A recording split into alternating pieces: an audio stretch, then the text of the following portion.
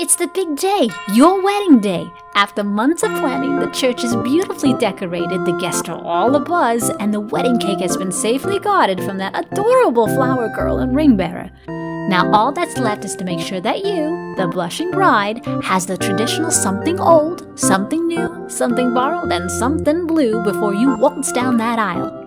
Where did this tradition come from? I'm glad you asked. This sweet, superstitious sonnet surfaced during the Victorian era, the same time two classic wedding songs hit the scene. England's Queen Victoria's daughter, Victoria, had the wedding of the mid-19th century. Her fiancé was Prince Frederick of Prussia. The ceremony was held at the elegant Chapel Royal in St. James Palace. The guest list included the who's who's of royalty, and the wedding cake was over 7 feet tall. During this era, music was played only after the ceremony at the reception. But Princess Vicky went for different.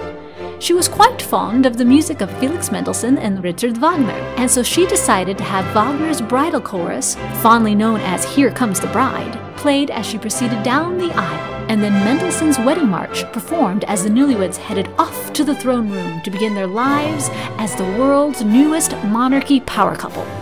Little did Princess Victoria know that she would affect wedding soundtracks for years to come. Now, how the chicken dance became a custom, I don't for the life of me know. But what I do know is that marriage itself is as old as the Garden of Eden. So when the flowers in your bouquet have begun to wilt, and you're dusting the rice off his tux, hoping that you didn't forget a single tradition, remember that the two have become one flesh. And if a tradition created by a princess can last over 100 years, that which God has joined together will last a lifetime. Thank you for watching. Hope to see you on the next episode of Musical Time Machine.